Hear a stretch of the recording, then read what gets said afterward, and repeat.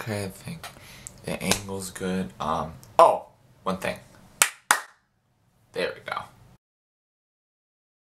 Hey guys, thank you for tuning in to ChannelBK. My name is Brian. Welcome to a song review. Another one of these coming at you for the new Neighborhood track, R.I.P to My Youth. The Neighborhood is a dark pop, pop punk, pop rock, alternative rock, all that sort of stuff band, and this is their forthcoming single for their forthcoming album in October, Wiped Out. The Neighborhood, I've been a fan of since their first studio album. Love that album. And then they got into some annoying territories with their mixtape that came out last year, which I was super disappointed in, very disappointed in. Don't really remember a lot of it besides the tracks that no rappers were featured on it. So I was very worried if the Neighborhood was just doing that for a one-off, or if that was kind of the direction they were going in. And so when this first single was announced, I was really excited, but I've always been excited for what they're going to do next, mainly because I was hoping for that sound. Now, ironically, I'm not really a person that's like, stay the same in terms of the sound.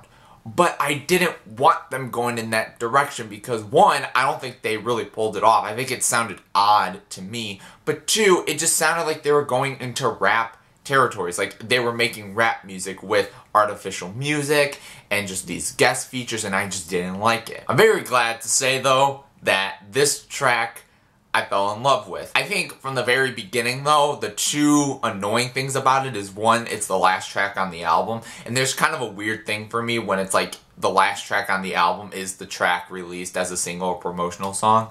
But obviously when we listen to the album in the context of it, maybe it'll even be more impactful. And I think it was just a tad bit short. I would have liked a little bit added onto it. But other than that, I really enjoyed it. I kind of liked a lot of the metaphorical aspects of the song, which is a great thing of the Neighborhood, where the whole song is growing up and losing your youth. Obviously, the title of the track. But a lot of metaphorical references, like one he mentions is, you know, I'm in paradise with dad, where ironically it's like he's dead, but that's his youth. He's still alive while his father is actually in heaven. And then there's a couple other things throughout this track too that is very kind of metaphorical in terms of real dying and realness in terms of that, but also just in the way of growing up and having to change for the better. And that's kind of how they've been, you know, ever since Sweater Weather kind of just blew up for them. They were thrown into this certain limelight, and now they have to sort of get used to it and as a band and making songs. And I thought that was really cool. Now with Jesse, I think he's sounding great on here. I think with the musicality on here, his vocals sound great. His kind of, you know, rap verse singing parts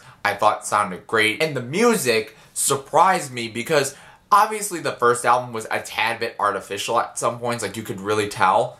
This was a great track. Now obviously it's very cleanly produced in a way, but this was such a great track, especially the guitars, and sometimes it sounded like there were these weird organs, but it had this really creepy but also very hauntingly uplifting feel, and I love that. And then the drums are very minimal, but they're very deep throughout the whole thing, and then once it gets to the big drum breakdown. But I mean, overall, other than it being just a little short and kind of it being the last song, because that's me being really picky, I thought this was a great track. I cannot wait for this album in October. So if you guys got a chance to listen to it, what do you think? Do you like it as much as me? You hate it more than me? Leave that all in the comments below. If you like and please subscribe if you want more of all these types of music reviews, as well as movie and television reviews, original stuff hopefully coming soon. Raw discussions every now and again. Thank you guys so much for watching. Thank you for tuning in to ChannelBK. Peace out, guys.